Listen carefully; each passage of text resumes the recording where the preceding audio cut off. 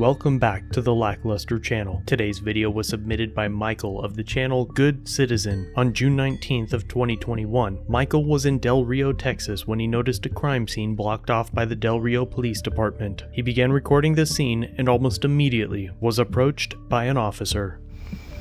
What's up, everybody? This is Good Citizen. Came across these guys. They have the street blocked off. I don't know what's going on. Let's check this out. Alright, sir. Alright, how you doing? I'm not going to argue with you. As you put it off, I'm going to take it as evidence because this is being investigated right now. Well, this is our First Amendment protected activity. Alright. Beautiful. Videotape me. My name is... This is First Amendment. And just like that, a world record was set for the shortest video to ever make it to the Lackluster channel. As always, thanks for watching.